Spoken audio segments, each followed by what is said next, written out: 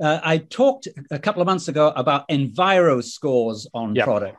Yep. And what's more, that has just accelerated in the UK just last week. That Nestle, in cooperation with Sainsbury's, which is one of our biggest supermarket chains, and others, are now trialing this across a whole range of products. So they're measuring the impact of carbon impact, the water use impact, the water pollution impact, and the impact on biodiversity on products. I just see this coming very big time and soon. And again, it'll be interesting to see how that is received over your side of the ditch, if you will, and because I think it's coming your way too.